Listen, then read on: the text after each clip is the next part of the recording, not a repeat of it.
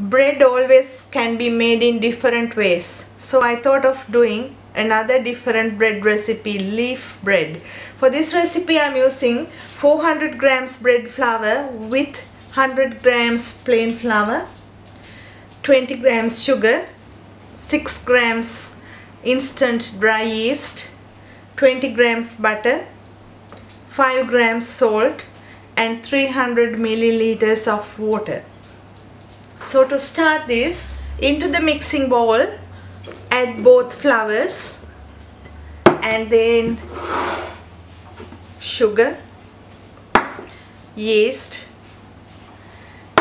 and the butter, and add the salt onto a corner where there is no yeast and start mixing it about 25 minutes.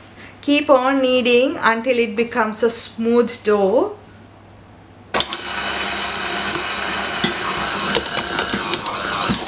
So the dough is ready. I'm going to leave this in a greased bowl in a warm place until this double in size. So the dough is ready.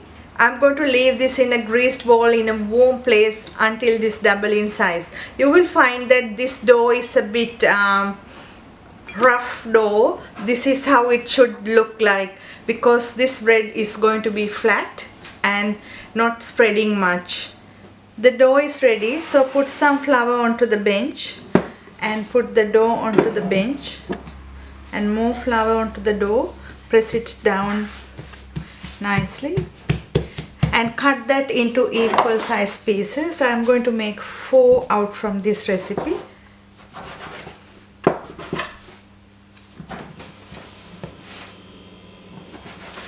Then roll that to an oval shape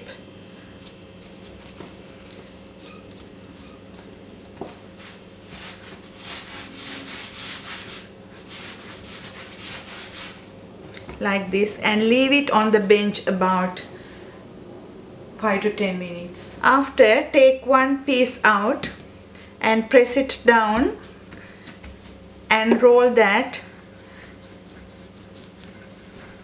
to an oval shape.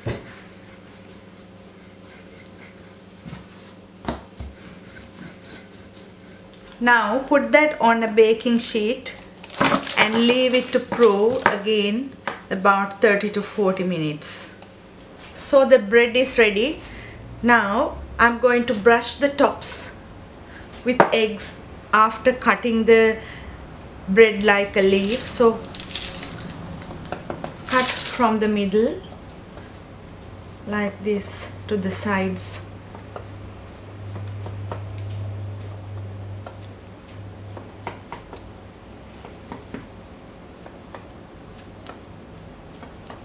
And after, brush the tops with eggs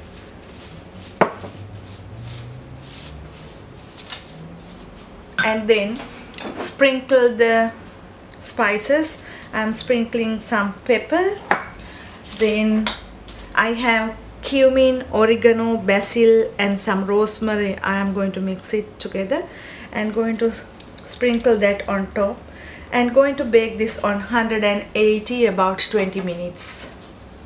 So I finished baking the bread and it's really soft and moist, and if you like you can add more herbs and some cheese too, and I hope you will enjoy this. Thank you for watching.